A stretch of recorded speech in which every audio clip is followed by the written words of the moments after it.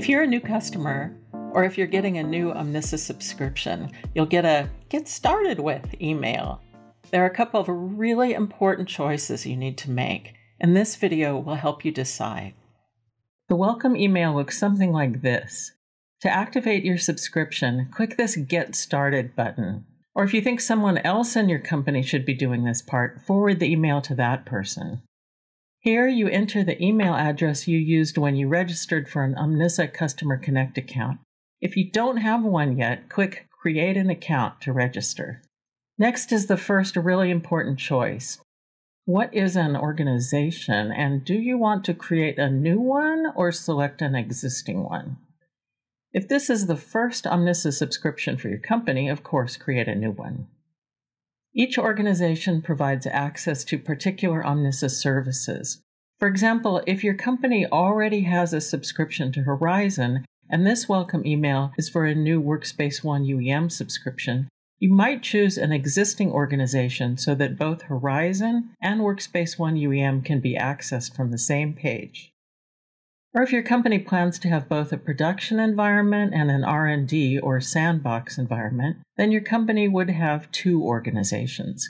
We call them orgs for short, and you would join this subscription to one of those. In this list, you see org examples for production environment, Acme GA, and an R&D environment, Acme UAT, User Acceptance Testing. For more details about making this decision, click the links in this FAQ sidebar over here. That will take you to documentation topics like this. If you choose an existing organization, is it an org that you are already the owner of, or is it an org that someone else owns? If it's one of those other orgs, you'll have to request an owner role before you can add your subscription to it. For example, if I wanted to join this other org, I could log into it, go to my account settings, and request that I be given an org owner role. Then it would become one of my orgs. We'll choose a new organization, give it a name, and accept the terms of service. Then you'll be prompted for a little information about your company, its size, industry, and use cases. Next is the second really important decision. Do you customize the URL for the Omnissa Access service? Best practice is to say yes, because this is the URL that your employees will use if they want to access their app catalog from a browser. What app catalog, you might be asking? That would be the catalog that you or somebody in your company might configure so that end users have a great employee experience.